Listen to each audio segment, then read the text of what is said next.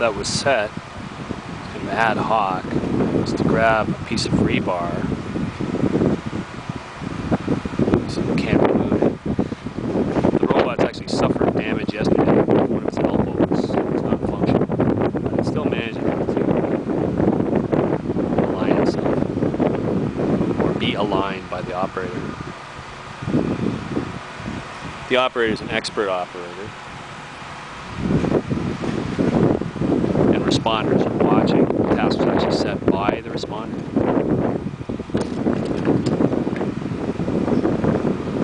Time now is 11:33 on the 5th.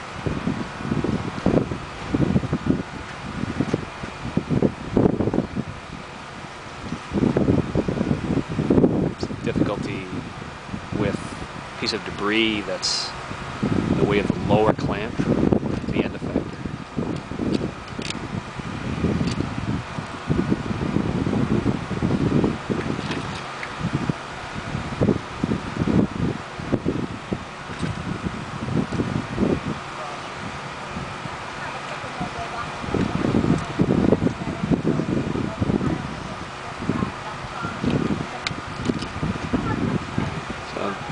The operator is actually using both the interface and the fact that he has a line of sight. It kind of skews the test a bit, and the robot is having difficulty actually getting into the right position.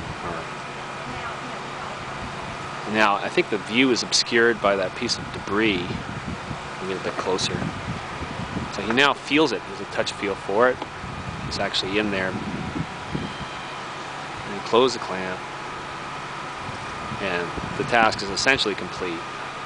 Try and lift the rebar out.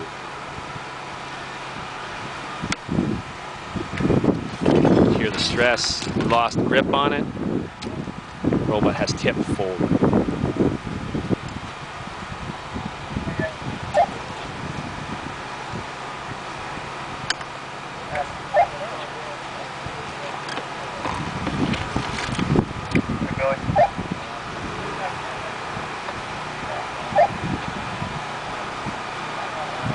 Does not know that he's in fact not close enough. Missing depth cue. Now he's within the clamp area.